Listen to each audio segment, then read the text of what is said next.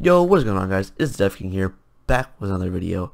So in today's video, I'm going to be teaching you about if statements, okay? No more functions, alright? If statements, okay? So basically, if statements are when you do something like this, okay? You'll be like, if this is equal to this, then do this. Or if this is true, then do this. So it's pretty simple and shouldn't be too hard to grasp. But if you do have trouble, like I said, always leave a comment. And yeah, let's get into it. Okay, guys, so let's go ahead and make our first if statement. So before we do that, let's go ahead and make a variable, though, because we're going to need a variable. So we'll do local x is equal to 3. Alright, and we're not going to use that just yet, but we'll do this, okay? So here we go. Type in if, alright? You're going to do if 3 is equal to 3, then, okay? Type that in. So I'm going to explain all this right now. So basically, if is the keyword for an if statement, and then 3 is just a term or a number, and equal to instead of just an equal. Basically, equal to and then equal to, or like two equal signs, mean it's checking if it's equal to. And so it's not like setting an equal to like one equal sign would. It's checking if it's equal to. So whenever you're using an if statement, you're going to need to make sure you do two equal signs and not one. So if 3 is equal to 3, I'm probably saying it wrong because I say equal to because I read it like that because it's two equal signs. So it really is just equal to, I'm pretty sure, but I'm just gonna say equal to because it's just easier for me. So yeah, equal to 3, then print yes. Okay. So if 3 is equal to 3, then print yes. And obviously, you guys know that 3 is equal to 3 because 3 is 3, so it prints yes. Alright, and yeah, that is an if statement. But obviously, you're not going to be using numbers that often because you already know this stuff, so you wouldn't want to use an if statement to figure out stuff you already know. So you would use a variable. So let's say you're making a variable, or you were finding the transparency of an object, and you wanted to see if it was equal to 3.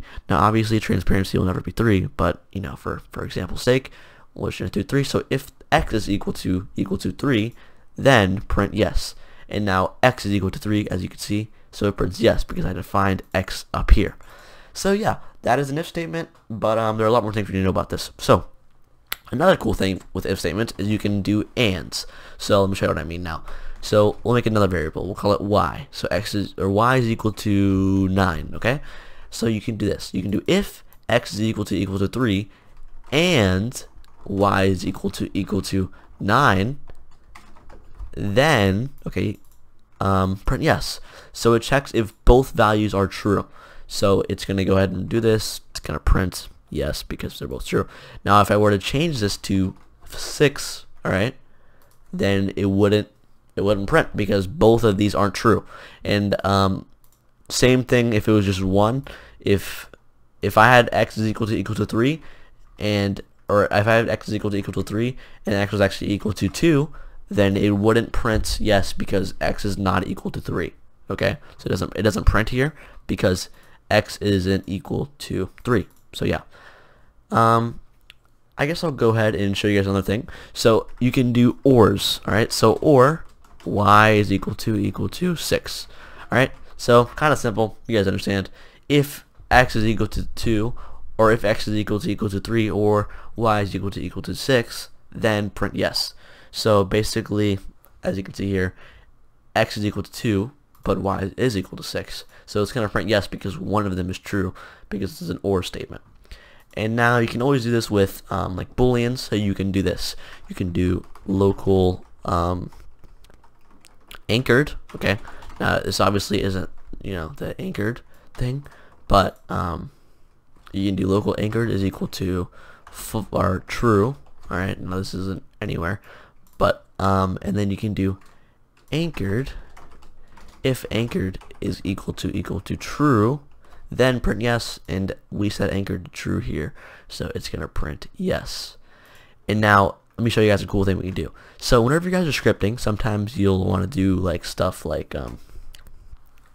you're using if statements a lot, but sometimes you want to check if something's equal to something so you can do something else with it. So for example, we're going to use a base plate. Alright, now we're going to go ahead and get the base plate here. We're going to do local base plate is equal to or no, local baseplate is equal to game.workspace.baseplate, because remember, it's the hierarchy. Game is everywhere, and then .workspace and then .baseplate.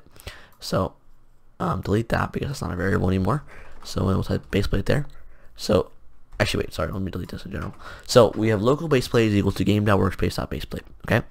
Now we can do this. We can do this. All right, we can do if baseplate dot anchored is equal to true, then print it is anchored, yo. Okay, so the baseplate is anchored, as you can see here. Click on it and the anchored, so it's gonna print it is true, yo, or it is anchored, yo, because that's what I wanted to print. But you can do if it's equal to false, and if it's not, if it's equal to false, then this if statement will not run. Okay, that's how it works. If it's not equal to what it is, then this if statement will not run. So it's not going to print it is anchored, yo, because it's not going to run. Alright, so that's pretty simple. Like, if you know what I'm saying, like, it's not going to print that, because if it's not true, then it just skips over this, basically. So yeah, that's if statements, and yeah. So but let me show you what I do. Let me show you like a cool thing you can do with like actual games. So we can do if the baseplate is equal to or equal to true, then whenever it's equal to true, then we can go in here and make it equal to false. So it's a little tricky, but we can make it equal to false. So we'll do make baseplate.anchored is equal to false. And remember, only one equal sign because you're setting it equal to something. And then we can wait. Oh yeah, this is a wait function, guys. Basically, it's pretty simple. You just type wait, and then in parentheses you put how many seconds you want to wait. So we'll wait 2 seconds, and then we'll set it back to true. So yeah, so it's gonna fall out of the sky for a sec. I'll show you what I mean. It's gonna fall out of the sky for a sec, and I'm not gonna actually play the game. I'm gonna hit run, and basically all run does is it doesn't spawn you in, but it runs the game. So I'm gonna hit run, and the baseplate falls for a second, waits 2 seconds, stops because it just got anchored. So yeah, that is a little cool thing you can do. You can make stuff fall out of the sky, and I'm gonna do that. But yeah, that is if statements. There are a little more things you need to know about if statements, like else statements and else ifs. They're pretty simple though, so don't worry about that until next video. But yeah, guys, I'll see you tomorrow in the next tutorial. Peace, guys.